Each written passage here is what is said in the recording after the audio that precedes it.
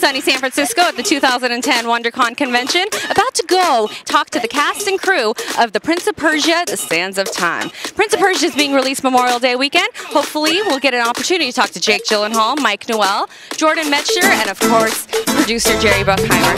Let's go.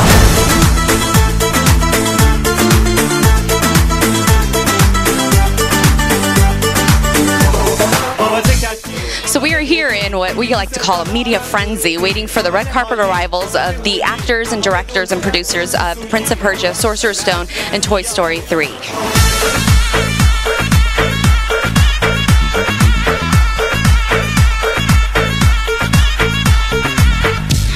How do you think you did as far as depicting historical Persia for the film? Did a huge amount of research. Geordie, the original writer both of the game and of the script, did an enormous amount of research. I then came along, and in terms of the weaponry and the way that the army fought and what the cities looked like and what the religious denominations that were at work were. Did you know that the first people to invent the buttonhole were the Persians? Princess Tamina is a high priestess, and she believes that her destiny is to protect the dagger of time. I've seen its power with my own eyes. Releasing the sand turns back time. Only the holder of the dagger is aware of what's happened. How did you do that? Only the dagger can unlock the sands of time. And there are those who would use this power to destroy the world. Time will erase everything.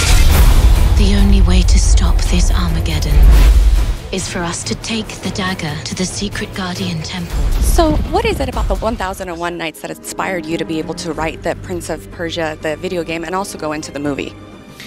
Well, I think, the original game was inspired, by movies like The 1940 Thief of Baghdad, and it had just been so long since Hollywood has done a movie in that world. I think it's such a fascinating and mysterious universe. It's kind of in our collective unconscious.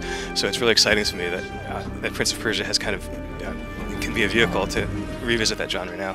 Such a noble prince, leaping to assist the fallen beauty. Who said you were a beauty? There must be a reason why you can't take your eyes off me.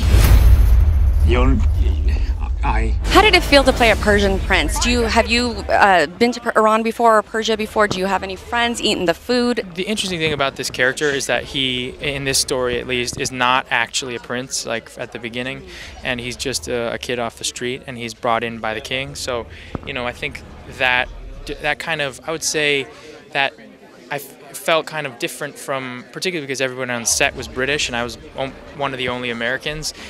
I didn't really feel that way all the time, which I think added to the character, I didn't feel like a prince most of the time. I felt like I was a little bit of an outsider. And so as a result, I think that's in the character. And so that's how it felt. It's time. Give me the dagger!